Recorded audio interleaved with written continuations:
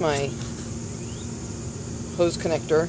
I've got a little faucet there and a little Y connector that allows me to decide whether I want to use my little hose that's attached right there, and I'm holding right here now.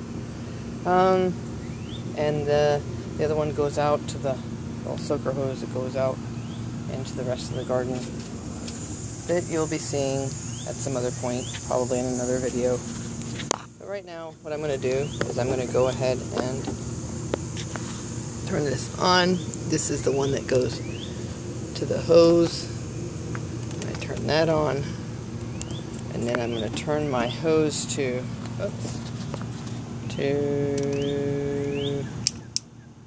jet, because what I'm going to do is I am going to fill these guys up.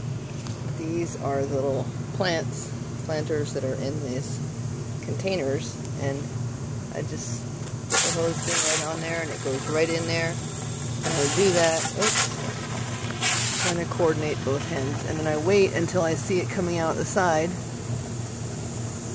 because that means the bottom is all filled out. I wait.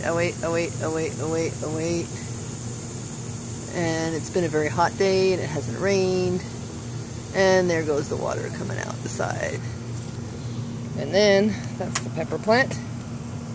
See, it's got some nice little peppers growing on it. They look kind of, yep, they're growing. They're looking nice. Nice little peppers. And then we go to the tomato plant. I'm not quite sure why this tomato plant happens to be, we'll do this until it comes out the side, and it should be coming out the side at some point, and it'll come shooting out the side. The little spout, there's a little hole. As soon as the water comes out of the hole, I know that I have filled the bottom of the container. I found this idea for this container on YouTube. Pretty easy to do. I figured it'd be a great pot, and there goes the water. So I fill it all up. It's a really good idea. This pot is kind of neat, but if you don't water it enough, then you get that flower end rot on the bottom of the tomatoes.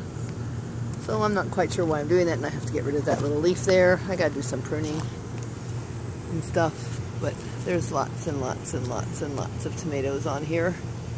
And I never planted these kinds of tomatoes. I believe there's San Bernardinos or something. I planted cherries and heirlooms. Heaven knows how these grew like this, because I never planted them. And these are plants that I put in here as seedlings.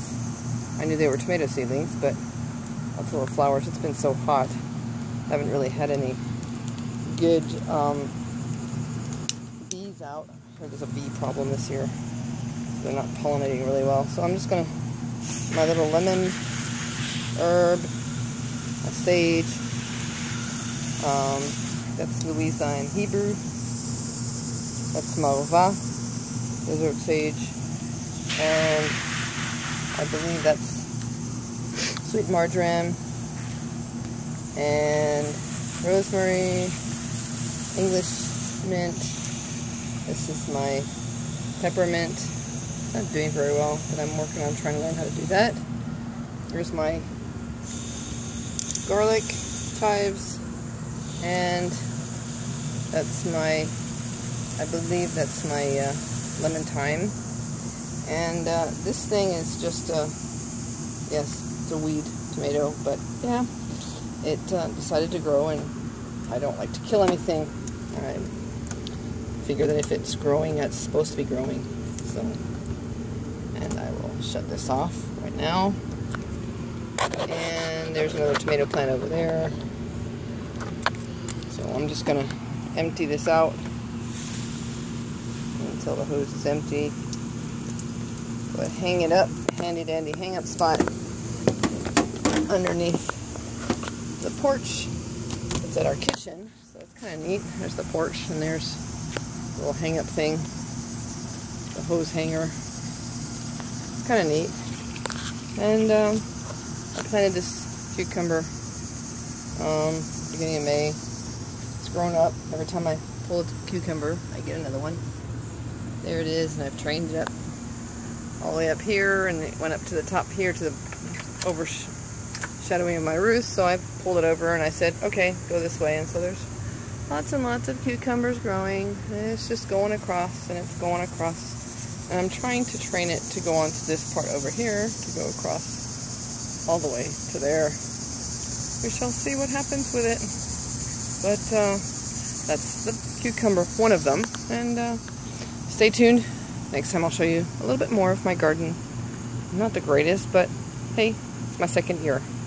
So stay tuned for another one of more views. I even have some sweet potatoes growing in my backyard.